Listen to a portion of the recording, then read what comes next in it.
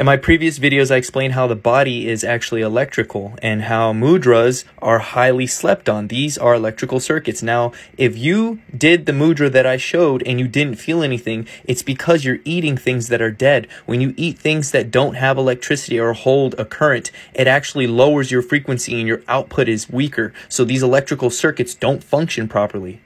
In today's food, mangoes, coconuts, watermelons, and cucumbers are the main fruits that hold the most powerful electrical currents.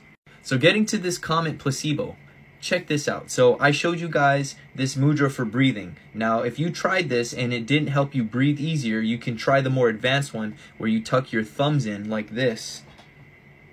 And from there you try to breathe again. But now this is the cool part.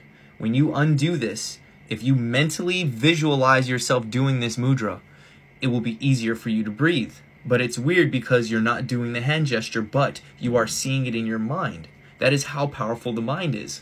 And if you remember watching Doctor Strange, there was a man who had one hand, but yet he was still able to cast spells. Now, I know this is from a movie. Now, I'm sure one of the biggest lessons you've learned in life is that there are some truths within the myth. But more importantly, if you base your expectations only off of what you can see, then you're going to blind yourself to the possibility of alternate realities.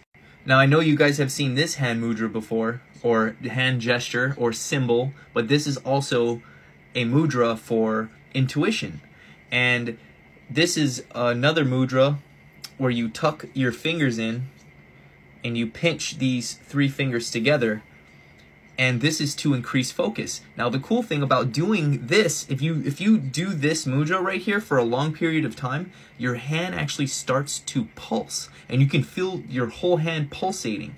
And then when you switch to other mudras, you'll feel the same thing. Like, whether you think it's a placebo or not, there's something about it. And I highly recommend you guys try them and let me know what you think.